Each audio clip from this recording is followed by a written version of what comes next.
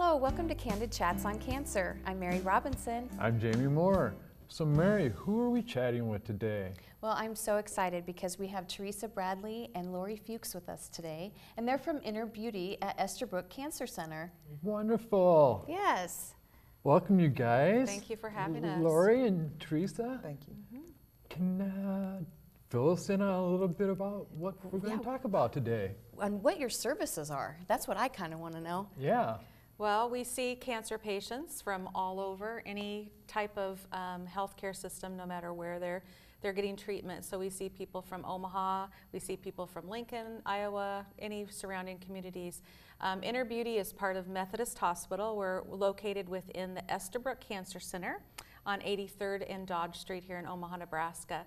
And the great thing about our services and our center is that we really want to help cancer patients look and feel beautiful about themselves during their cancer journey. One of the things that is very important for us is that women look in the mirror and they don't see cancer staring back at them. Right. They are able to look at themselves and really have hope for their future, and so that's what we do. Make them feel beautiful again. We try our best to make them feel beautiful, absolutely. I do have to put a quick plug in. Okay. When I was at the Methodist Cancer Center, I actually needed some assistance, and I was in isolation. And Teresa was one of the ladies that came to my room, and they shaved my head, and it was a party. I'm telling you, it was a Really? lot of fun. Yes, and then we actually tried on some wigs. My husband said he had, a date with the same woman, but 5 different wigs and styles, and it was just a lot of fun. And so there were no tears for me. And I'm sure you do that for everybody. How do you get people through that? Having the hair shaved off. I mean, that's got to, for a woman, it's got to be one of the most traumatic things you have happening in your whole life. Absolutely. Well, one thing that we have kind of chimed in on when they're going through their journey is when we do have to take off their hair, which is not something that they expected, but prior to that, they're able to learn that, okay, this is going to be part of the journey, but something that we do tell them is this is your G.I. Jane look, and you're going to fight your way through this. That's right. I think you got that from me, didn't you? Yeah. Because I always said I was G.I. Mary Jane. Yeah, yes, I did. yes, yeah. Have you heard of G.I. Jane, the Well, movie? you used to text me all the time, I'm G.I. Jane in it today. She was getting She her was head bad. reshaped or doing Bad whatever. Mama Jones. Fighting. So how do you turn it into a party is what I want to know. How do you make it a really crummy situation remarkable? Try to bring out the beauty of who they are. That is so important, bringing out so they don't, as Lori stated, not look in the mirror and see cancer staring back at them. And when you give them the power to reach on the inside and pull that out, the rest is history. They're like, okay, I can do this. I can be a mom again. I can be a wife again. I can go to work again. They take a deep breath and they say, okay, I got this. And prior to their head shaves, we see them, we do a wig fitting, we do a consultation so they understand what is involved with hair loss. They understand that there may be sensitivity on their scalp. They understand, their time frame. So let's say, 14 to 21 days after the first treatment, everyone normally loses hair during that time frame, and so we give them the dates that they can expect the hair loss, and so they have knowledge. And everyone says knowledge is power. It's very true. Right. Knowledge is power. It really hits fear in the face for our patients, and so when they come to us and it's time for them to have their head shaved, they already have their wig in place. They have that security blanket, if you will, and they're ready to go because they understood, okay, this is going to happen, and these are the days that I can expect that hair loss to occur, and then they can come to us and bring family in. And yes, it is a very traumatic time for people. It really is. Some people breeze through it, like Mary said, she didn't really have tears. I didn't. During that time. But I You think had a it lot of twice women though, do. right? Yeah, I had to be shaved twice. Yes. But both times, it was just, we didn't even have time. I mean, it was just a roller coaster, like, oh, I'm all of a sudden in the hospital getting chemo. So I didn't have the time that some people might have, Right. Ahead of time. And then I was losing my hair, and I decided that, you know what, it's better if I just get rid of it. And for me, it wasn't traumatic, but I might not be a common person, you know, like that feels that way. Yeah. I don't know. Everybody's different. Yeah. I mean, everybody is different. Everyone has different personalities. Everyone has, you know, a different journey. They have different support systems. So, you know, I think that it is difficult in different ways for each individual person. Exactly. Well, you not only do that, you do so many things. Can you tell us about the other things that you do? We do a lot of things. A lot. I know. We do a lot. We really, we have a lot of programs within the program at Inner Beauty. We do initial consultations, so we sit down with the newly diagnosed patient and we go over the chemotherapy drugs, and so we can give them some idea of some of the possibilities that they may expect or may occur with the chemotherapy drugs they're on and their treatments. And so then we can tell them, well, you can expect possibly this to happen, this to happen, and this to happen. And again, as I stated previously, it is to hit fear in the face, which is so important for the patients. But then we do the wig fittings. We help them with skin care, so we educate them and consult them on how to care for their skin. You know, skin is the largest organ in our body, and so chemotherapy, you know, is very hard on the skin, and we want to keep people youthful, and so we give them all kinds of tips and tricks on how to do that. And then we talk about makeup and, you know, with eyelash and our facial expressions, our eyebrows, our eyelashes, you know, so those type of things we're able to educate people on those things. However, you know, it is step by step because there's so many things that we do. We don't want to overwhelm the patient the first time they come in, so we take step by step with them. We do mastectomy fittings for our breast cancer patients. And What's a mastectomy fitting? a mastectomy fitting is for the breast cancer patient that has undergone surgery for a mastectomy. So we work with prosthesis and post-mastectomy garments. So whether it's a lumpectomy and there's any type of symmetry issue, or whether it is a full mastectomy, double mastectomy, or a unilateral mastectomy, we are able to fit them with prosthesis and such. So we try to take all that we do and we give them back their quality of life. Yes. You know, that is the purpose behind all the services that we offer. We try to take care of the whole woman, and we do have men that come in as well, you know, and so it makes it, you know, very important to let them know we can take care of you through this journey. So what can you do for us Absolutely. guys? I mean, because we, you know, if we lose our hair, it's no big deal. In fact, half my friends shave their heads anyway. But there's other images that we go through. Like for me, I have double colostomies. So how can you help with an image, help a man that's going through cancer maintain this positive image also? Well, do you want to address that, my friend, or do you want me to? Yes, I have had a few men that we've talked to, and then a lot of them, when they have to shave off their hair, you know, a lot of times their hair has been their identity, you know, as well. So we teach them how to have scalp care, what to do in the process, and we also have male wigs available if we have to order them for them. And some go with it, and some say, no, I'm going to go without, you know, but teach them how to care for their skin, you know, and we also talk about journaling. You know, we'll tell them, you know, you can journal, you know, to kind of, you know, that's still their choice, you know, but it's just something that we offer just as a suggestion to help them to kind of just get their thoughts out. And that's men and women, not just the men, but men and women. That's We have a great lot of idea. hats, you know, those type of things for guys. And like Teresa said, haircuts. Teresa and Emily, our other staff member, Emily and Teresa, they do a lot of haircuts and such on our 6 South. We have a 6 South salon. 6 South is our oncology floor. And so we have a beautiful little salon up there where we do head shaves and wash hair. And, you know, we wash the heads. Sometimes they have to wait 4 weeks sometimes before they can have, you know, their heads washed due to, you know, different surgeries and those type of things. So.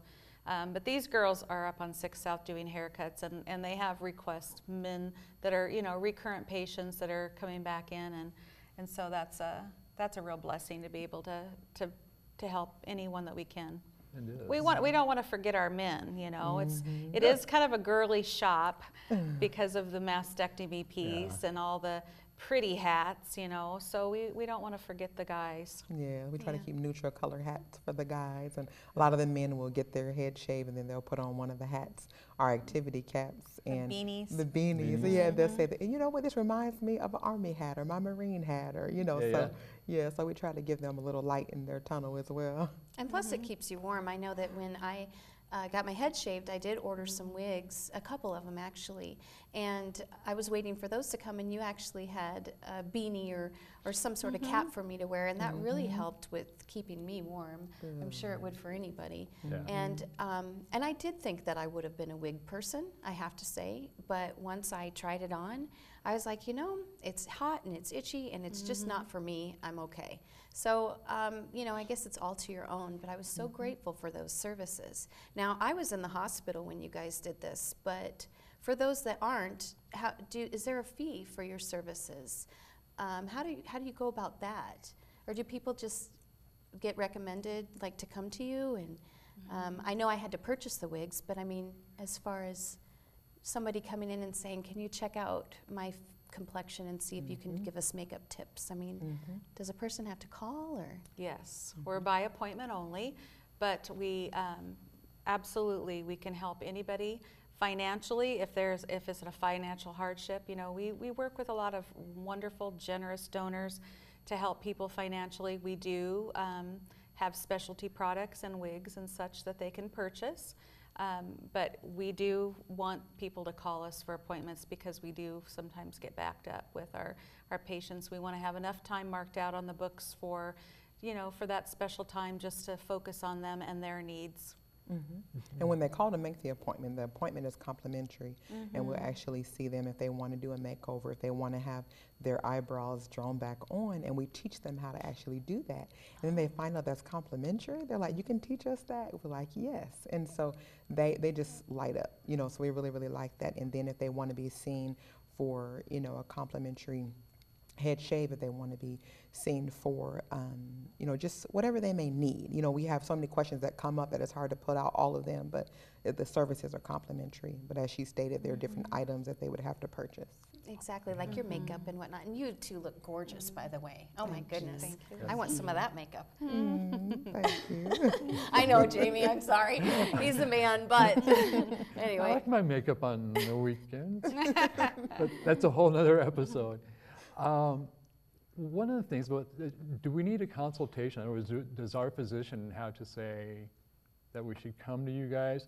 Or anybody watching this show can call up the Estabrook Center and say, I want to talk to Lori or Teresa, and Absolutely. Anybody. We do get a lot of consultations that are referred to us. A lot of you know, orders that they fax us and they say such and such needs to be seen, and the phone number is on there. And so yeah, we do call a lot of people when we get those written orders. But we also have lots of doctors that refer us from any healthcare system. And so then they call, we just make an appointment with them. One of the things that she said, you know, too, about our services, they're not just complimentary because, you know, they are actually, we have donors that donate the money so that those services are complimentary, which I think is super fantastic. it's wonderful. How can they donate then? Do you have a foundation, or do you Yes, have a we do. specific site We you'd do. like to let everybody know Well, about? we have the Methodist Foundation that you know, the donations go through. We do, you know, do a lot of events and such that where people have fundraisers for us. We have some really great, generous people that are Yes. really supportive of this, of the services that we provide. We see over 3,000 people a year, and so it's something that is really needed in the community. It really is. Very well. You know, one of the things, I guess why I wanted to ask about appointments are, you know, even though the guys, you know, sometimes we don't lose our hair, especially like I didn't lose my hair because I wasn't on the medication that caused you to lose your hair. Right. But I had no immune system pretty much towards the end. So I was afraid of getting my hair cut because, you know, Yes. I have a wonderful, wonderful person who cuts my hair, and she's very medically aware of what she's doing. But for guys out there, can we make an appointment with you, Teresa, and say, look, I just want to come get my hair cut because I know you're medically trained to do this, so we can just call you. Absolutely. So that's what sets us apart from your regular boutique where someone would just kind of walk in and pick out a wig off the shelf, or your regular salon where you would just walk in and say, I want a haircut. Since we're clinical cosmetologists, you know, would take extra measures to make sure you're taken care of and you're protected on every level. That's really good to know. Yeah, because it really was. I was afraid to get my hair cut towards the end just because, well, if you nicked my ear, that meant I went to the hospital. Yes, infection control is a huge thing in the Yeah. hospital setting, absolutely. But did you have thinning of your hair then Oh because yeah, of the definitely drugs? that it was thinning. You know, Yes. without a So, doubt. and that would have been one of the things that we would have consulted you with. We would have told you some of the products to stay away from and some of the things that you could do to, you know, with your hair since it's compromised from the chemotherapy. What are some of the products that you would recommend to us that are going through chemotherapy? Well, there's different things. We always want to make sure that we're staying away from products that are full of chemicals, such as sodium lauryl sulfates, your parabens. The sulfates are chemically derived detergents. They're very hard. They're very harsh on the skin. They're very harsh on our hair. The parabens are chemically derived preservatives that are put in the products just to keep the, product, stable so that it's, shelf stable. Shelf life. Yes, and so those are things we want you to get off of. We would put you on things that are a little bit more organic and gentle on the hair. We talked to you about the heat, not taking maybe hot showers anymore and reducing the heat I love hot with the showers. water, and also really, maybe not washing your hair every day, using heat elements on your hair as harsh, keeping the ends trimmed, just things like that you normally wouldn't think of. But products are very important when you're working with compromised hair and skin as well. Yeah. I know, like for me, I have problems with this area, my forehead, and I've never had problems. I always had oily skin throughout my whole life until I went on chemo. And so for a male, because women, you guys know, you come like born with the knowledge of how to use face washes and stuff like that. But most guys, I don't know, we get up in the morning, whatever soap is there is what I wash my face with, and I found out my face was breaking down, my skin was breaking down.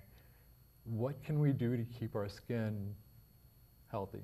And moisturized. Moisturized? I have the same problem. I have really dry skin, especially since my stem cell transplant, and I really have to watch it. So yeah, any tips on dry skin would be great. We would help you with that. We have a product line, really hundreds of different things that we can refer you to, but one of the ones that we do have is the Derma Organics, and you can do the facial cleanser, the toner, the moisturizer, we'll teach you all of that. And at one of your complimentary appointments, we would sit you down and actually do your face for you. Obviously, we wouldn't follow up with makeup for you like we would for the ladies, but we would show you, how to do that at home as a home regimen as well, and then how to keep your skin moisturized, because, you probably already know that, but when you're going through your chemo treatments, you want to moisturize the inside of your body with water, hydrate. Right. Then the outside, you want to do more moisture on the outside, so we would show you which products to use with the Derma Organics, Lindy Skin, and the different lines that we carry. And then we also have an emo oil, and the emo oil is a transdermal oil, so it penetrates through the different layers of skin, and so that'll help, and it's a tissue healer.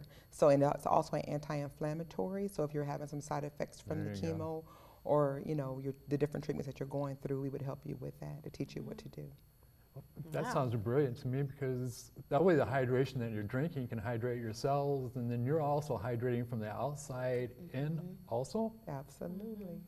Okay, well. Well, I have to ask, just because I do this often, I tend to put coconut oil all over my body because I feel like that really moisturizes. Is that something, and I get organic, is that something that you recommend too? Or? Absolutely. Oh, good, see? Yeah. Yeah, you're right on. Yeah, and I will say, sometimes when I put my clothing on though, because I try to put some lotion on afterwards too, I do feel like I'm a little bit oily. Yes. I don't know if there's a better way to kind of make it soak in, because I got to get going in the morning, I don't have time to just let it soak.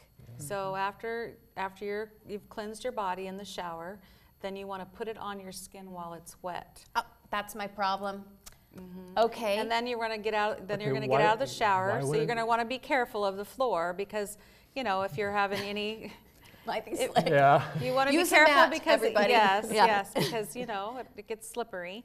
But then you get out of the shower and then you towel dry, and that leaves a really nice moisture film on your skin. And then you can layer with another, you know, moisturizer, you know, a really good moisturizer, something that's not full of petroleums that's going to suffocate your skin. You want to, again, use something that's more on the organic line, but something that's a little heavier.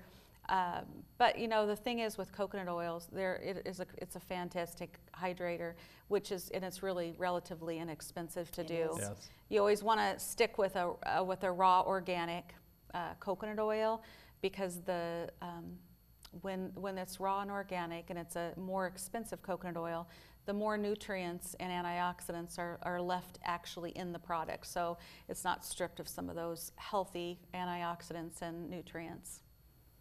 Oh, okay. So I'm not taking it off though. If I'm not taking it off if I'm wet still when I put it on. No, it Because just that was my fear. yeah, it just mixes with the water and then and it's still on your skin. It just leaves a nice little, just a real light film, so it's not going to make your clothes, you know, clothing That's nice greasy. to know. I wish I Yeah. would have known that a few years ago. Every person that walks through our door hears about coconut oil. We do carry coconut oil, but you can go to, you know, your health food store Right. and find big jugs of it, you know. You can and- even find it online too. Oh, absolutely. If you're just not able to go shopping at that time. Absolutely. You just want to check the shelf life to make sure it's stable so that it doesn't, you know, because it can go rancid. So our emu oil, you can do that with our emu oil as well.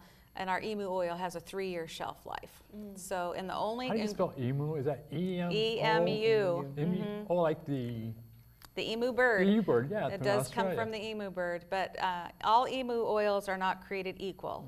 So Ah. ours is pretty fantastic in the way that they process it. And like I said, it does have a 3-year shelf life, and it is fabulous for like your nail beds, your cuticles, and your scalp. Wonderful for radiation patients. We do a lot of prepping of you know, the skin for our radiation patients, especially, you know, if we know that a patient is going to be undergoing a lot of chemotherapy treatments and then going to have radiation following their chemotherapy treatments. And so then when we prep their skin and teach them how to do so, they're able to, you know, get through radiation a little easier. That's nice. So do you recommend the emu oil versus the coconut oil? I mean, does it matter? Emu oil is liquid gold. So your coconut oil is going to be more cost effective. You want to strategically place and use the emu oil, Okay. especially for the radiation patient and such. But the coconut oil is kind of your everyday, you know, oil that you can use. In the wintertime, it's great to put on raw, just right on your, you know, your little feet, and put socks right over the top of it. Oh, We I love do our that. oils. Yes. do. I feel like I'm doing Good. something right, Jamie. You already I sound just like need to you're doing switch it the right. whole shower thing with the drying off. I'll do that. You're doing great. That makes perfect sense too, because also when you're wet, isn't your cells like more wide open after a nice warm shower too? Yeah, so it yeah. goes into the cells better? Well, it's not. It's your skin. Yeah, your skin is opened up. The thing with emu oil, like Teresa said, you know, it's transdermal, so it does penetrate. The pH of it is so similar, and the way it's made is very similar to how our skin is, and so our skin doesn't look at it as an invader. And so Okay. that's a beautiful thing. That's But why yes, it's when not- your skin, when you use heat on your skin, you know, it helps you know, That's penetrate nice. the layers. So the way to do it, take a shower, do the coconut oil, towel Then off, dry off. and then take the emu oil Well, and then put that in, you know, Well, just in problem specific you areas. could problem absolutely, areas. you areas. could. See, it's a guy oil. There you go. Yeah, you could try it. See? I guess there is stuff for us guys I- after all. Absolutely. Exactly. And I do have to say one more thing that I just remembered as we were talking, because you were talking about cuticles. Somebody in your guys' group, I Yeah. think Teresa might have done it too, you actually gave manicures. Is that Oh, right? that is was Emily. Emily? That's Emily. Oh my yes. gosh. Yes. And that, I tell you what, when I was in the hospital for weeks upon weeks, these ladies would come there and give manicures. And men could do this too. You didn't have to get your nails done, or as far as painted or whatnot, but that was a really nice service, because I tell you what, I looked at my fingernails and I felt beautiful. I really did. So I thank you. Absolutely. Yeah, Yes, men you're get beat up. I mean, my cuticles and just got beat to shreds, and I didn't know what to do about them. So what can we do outside of the hospital for cuticles? If you can kind of give us, in a minute or less, kind of give us a good idea what we can do for our cuticles. Cuticles and nails.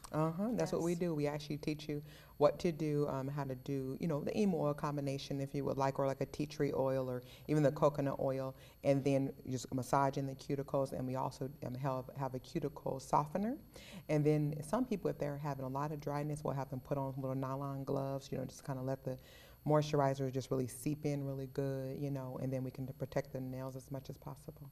God, thank you. I mean, some great advice. I wish I would have known all this, and all this is going through my hands. Because I did lose all my fingers and 2 of my toes, all my fingernails, not my Yes, fingers. that's so hard and for people to yeah, undergo. it was, and I didn't even think. Now I know, and the viewers know, to get a hold of the Inner Beauty, and they'll be taken care of.